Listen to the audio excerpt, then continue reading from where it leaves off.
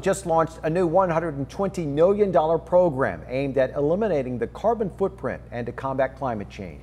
As ABC 10 News reporter Steve Smith tells us, it's about getting rid of natural gas in the home and going electric.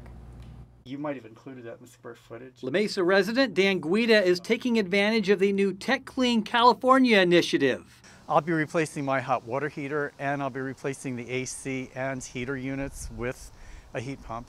The program, which was launched in December, was designed to eliminate the use of fossil fuels. The Tech Clean California program is designed to incentivize homeowners to replace their old gas furnaces and their old gas water heaters. Now, Gabe Carini of Carini Heating, Air and Plumbing says there are a number of benefits the program provides. On one hand, you're lowering the carbon footprint. You're lowering your gas consumption.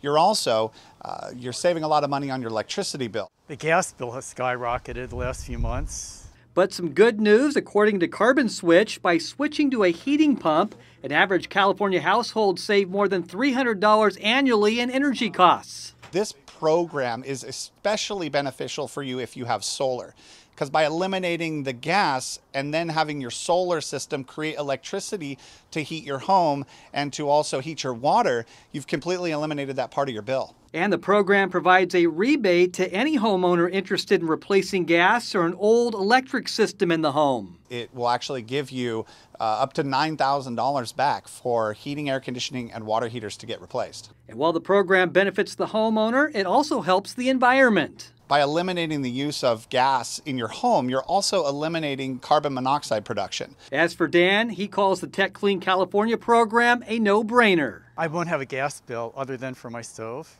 In La Mesa, Steve Smith, ABC 10 News. Now, according to the state, the program is expected to run until 2025, but with the already high number of claims, once the funds run out, the program is over.